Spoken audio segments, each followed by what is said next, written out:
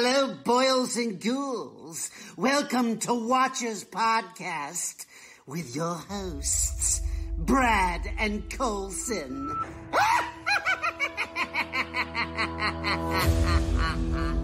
That's what I love about these high school girls, man. I get older, they stay the same age. Pardon my French, but you're an asshole.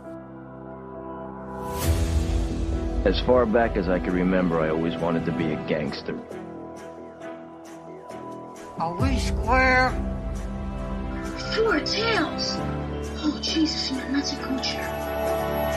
And here we go.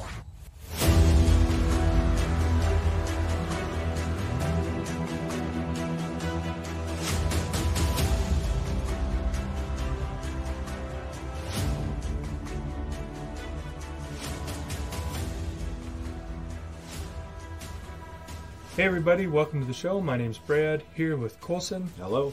And today we are doing a top 10. It's our Sunday Top 10. Alright, top 10 this week. Everybody, grab your tissues. Not for that. Don't be a creep. Socks are better anyway. Colson, we're going to be talking about movies that made us sad. Yeah. I don't know about you, but I'm in a constant state of depression, so every movie makes me sad. That's a good point. Yeah. Do you think we're going to have any of the same on this list? This one's definitely more open than some of ours that we have. Is. I'd be surprised if we have any. Me too. You never know. Yeah, it could happen, Yeah. but yeah, I don't think we have any. Yeah. How'd you fare out making this list? Well, I did. A lot of these are true stories. Mm-hmm. Those usually bum me out Yep. in one way or another for obvious reasons. I'm sure we'll discuss as we get to them. A couple animal ones. Animal things always bum me out too. Yep. And then a few just movies that have sad stuff in there. So that's kind of what I did. I think we could do more of these down the road. Yeah. It doesn't necessarily have to stay to these 10, but yeah, that's how I made mine. How did you do yours? Yeah, kind of the Similar? same. And to clarify, like, it could be one sad scene in a Right. movie. Yeah, like a comedy. Certain comedies have one sad scene. Yeah. That I have one in mind that I almost made my list, but I didn't. But yeah. Yeah. Mine specifically. Yeah, I have a couple comedies in here, but yeah, they're could be sad. Yeah, I have a few, yeah. Okay. All right, so you're number 10. Yeah, so the way, if you're first time listening, if Right. you have it higher, we talk about it when we get to it. Yes. Or when it makes your list. So my number 10 is Deepwater Horizon. Not on my list. Okay, so this is a true story. It's of the that fucking oil Deepwater Horizon thing that it's just I don't know, something about that. It's just a lot of deaths there, a lot of sad shit. You're a big fan of this movie. I do like it comes the up movie. a lot. Yeah. Peter Berg he works with Mark Wahlberg a lot. We may even see those two names on my list later on. But yeah, this one, it's a great movie. Yeah. Well done. But yeah, definitely sad. Okay. So yeah, that's my number 10. My number 10, The Sacrament. Okay. Kai West. Very, very good. Yep. Not the whole movie, but there is one scene involving a mother and child. Yeah, I know. Late into the movie that just rips the guts out of me. Yep. I'll leave it at that. Okay. Number 9 for me, Marley and Me. I've never seen it, and I won't watch it. Fucking horror. I gotta tell you, Owen Wilson kills it in the movie. Yeah? He's great. Not somebody that you'd think would make you fucking tear up and cry, but he kills it when he has to. The dog? The dog, literally. No, I'm sorry. No, it's a great, animals. I don't know. I got a soft spot for animals. Me too. Most times I shouldn't say we. I shouldn't group you in with me, but I'm a fucking creep. I am laughing and cheering when people get killed in horror movies. I'm fucking super pumped. And then they'll kill an animal, and I'm like, you fucking die. Die. It just makes me so sad. Well, I've seen the way you hang out with Bruce and Susie That's around right. here, cuddling them and baby talking. My wife right now is like, yes, it's awful. Because I literally take Susie, who's my Boston Terrier, and I kiss her on the cheek repeatedly, like, oh, kiss her right on the cheek, and she just sits there and is very happy. My wife's watching in jealousy as she's sitting across. Anyway. She's like, I have cheeks too. Exactly. You're number 9. My number 9, I mixed it up a little bit. Normally this my number 1 on almost every list we do. Okay. But Stand By Me. Okay. Just that feeling of like, man, I miss being a kid. Mm-hmm. And like hanging out with my friends in the woods looking at dead bodies. Yeah, exactly. Just wish I had that again. Yeah, I hear you. That's a good pick. Yeah. My number 8, I'm not sure if you've seen this yet, but it's Philadelphia. I haven't yet. Okay, no. so you got to watch this one. Yeah. I won't spoil it for you. Tom Hanks, who, again...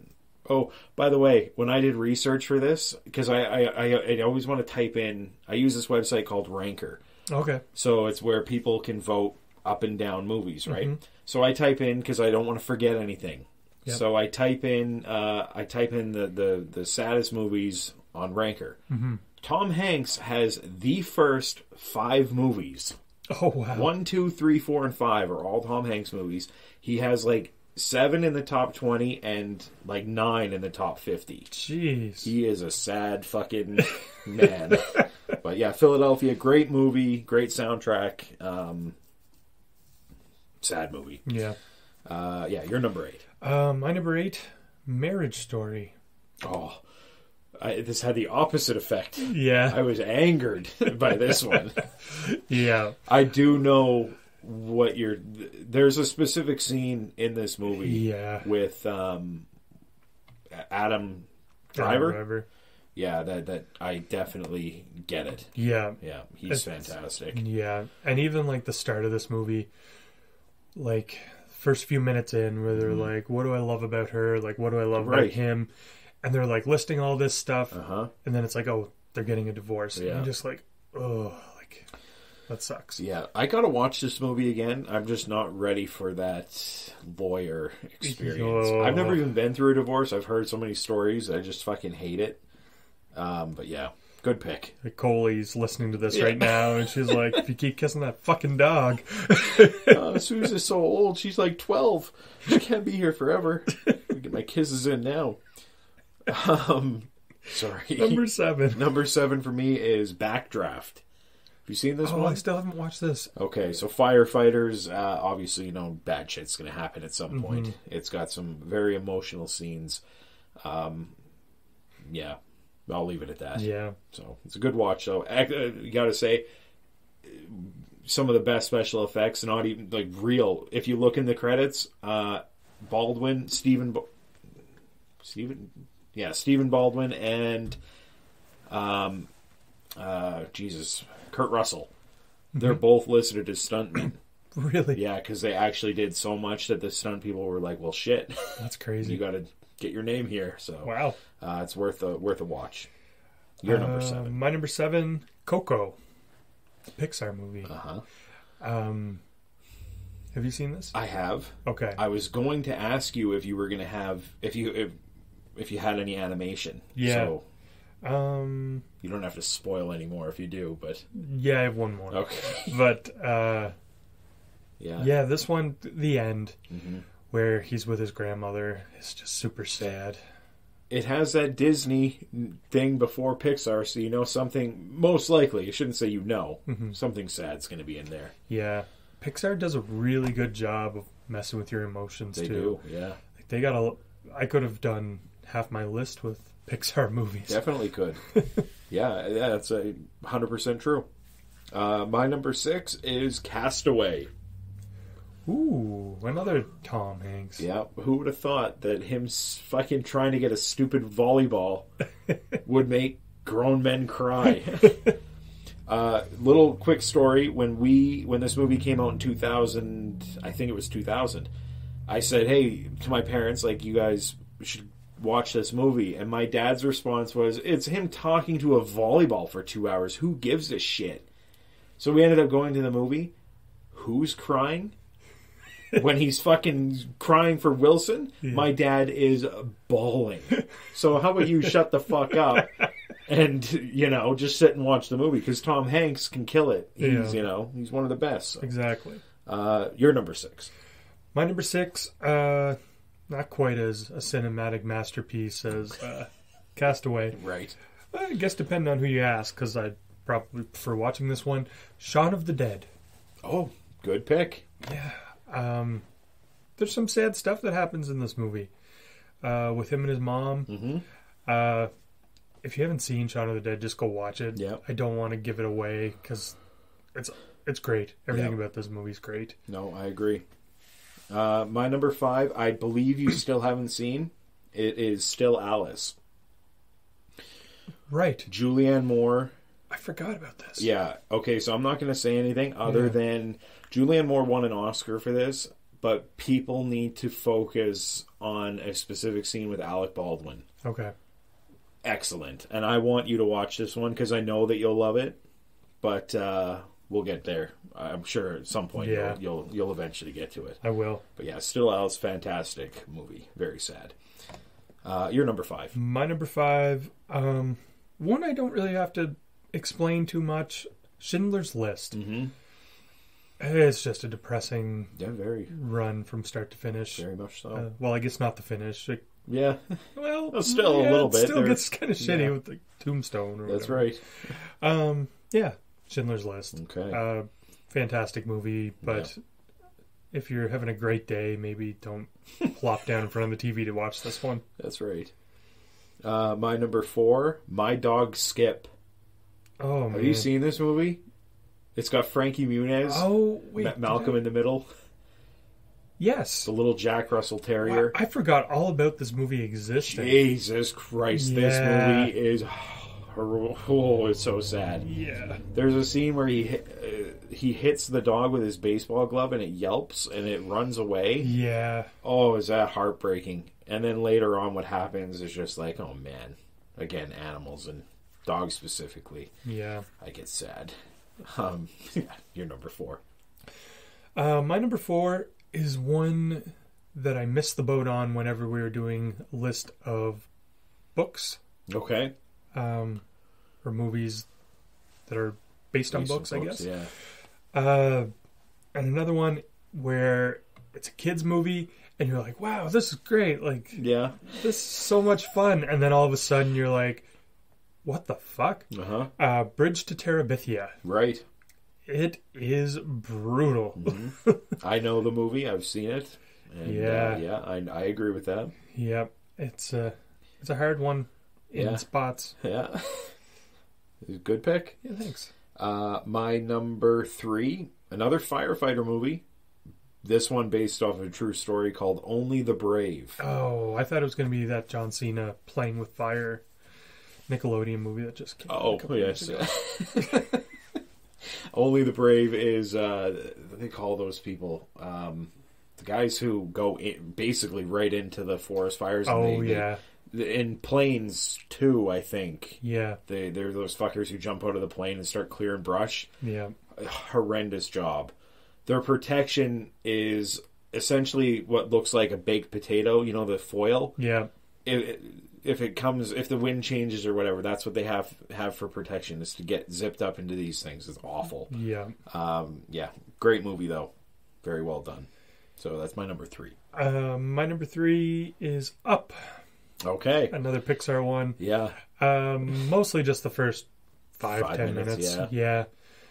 That movie sets up pretty quick. Yeah. It goes, You learn a lot. Yeah. Especially if you're a kid in the first 10 minutes of this movie. Definitely. I will say, though, this one gets a lot of love, And I think it's because of that first 10 minutes. Right. Because the rest of the movie's kind of boring. I would agree with that. After the house lifts off and they land in Paradise Falls or whatever, Yeah. The first time I watched it, I was like, "Yeah, this is pretty good." Then after that, I'm bored. Yep. It just takes a turn. I agree. This one doesn't sit high on my list, but I do love the opening scene.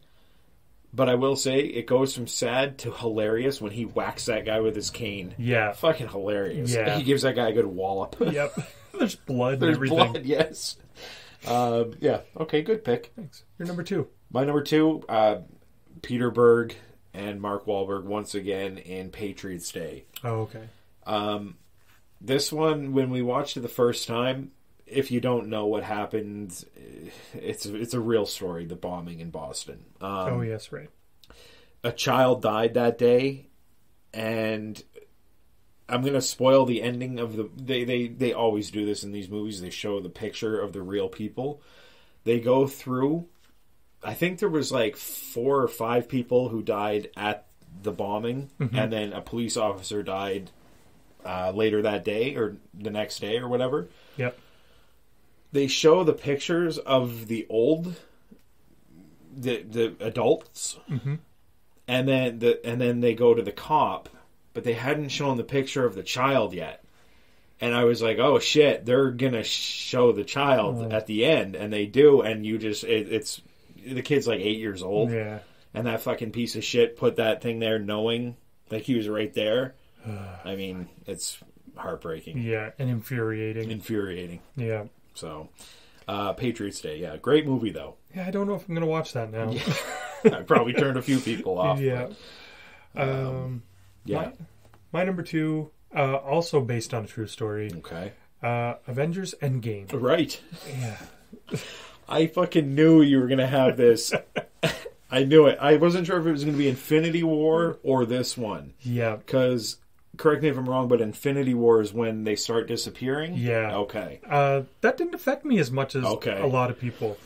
Endgame, there's a few scenes in this one. Right. Like the opening with Hawkeye, and he's just out of nowhere, his family's gone. He doesn't know what the fuck's going on. Right. The part with Thor talking to his mom. Right. And it's just like, oh, why are you so bummed out? And he's like, this is the day she dies. Yeah. It's just like, oh. Like, pulling those heartstrings. Yeah, it's a rough one for me. Oh, boy. But then there's like some happy stuff in this one that balances it out and makes it all good and fun. There you go. Yeah, good pick. Thanks. Your number 1. My number 1 is Hacksaw Ridge. Oh, that's a good one. Yeah, I like war movies. World War II, true story. Yeah. This is the most fascinating story I've ever heard in my entire life based on war. Yeah. If you don't know it, look it up. Mel Gibson directed it. Andrew Garfield stars. It's the best fucking war movie ever made. I love it. And it is sad. It's war. Yeah. And sad shit happens. So. A lot of times, yeah. Yeah. I haven't heard of a happy war yet. So. You're number 1. My number 1, Big Fish. Okay.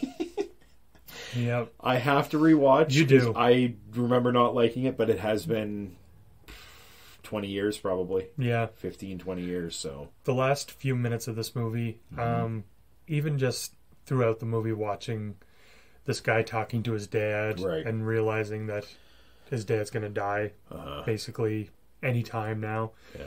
And he's just kind of dealing with that, and like when it eventually happens, it's pretty sad.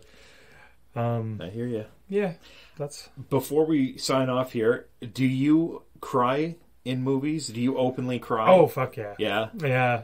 My wife is constantly making fun of me. Okay. She's like No Heart from Care Bears. Right. And whenever something sad happens, like she'll look over and I'll have tears. But you just let them flow. Yeah. Attaboy. I'm just like, I can't help it. It's like, it's sad. Okay. Yeah, and there's nothing wrong with crying. If you're a guy listening to this, if you have emotions, let them out. Yeah, if you want to be weak, just let them out like Brad. Yeah, exactly. Sorry. I get the feeling, but I don't know. I get this weird, like, the roof of my mouth just needs to be pushed on by my tongue. Yeah. So I don't cry. I'll start being like... Yeah. It's like fucking dusty in here. Well, okay. So that'll do it for this episode. Let us know in the comments movies that make you sad. Give us 1. You can give us 10, 5, 50, however many movies you want. Yep. We're just curious of your guys' opinions. Yeah. This will do it for this week. We'll be back next week with something a little bit different. Bye.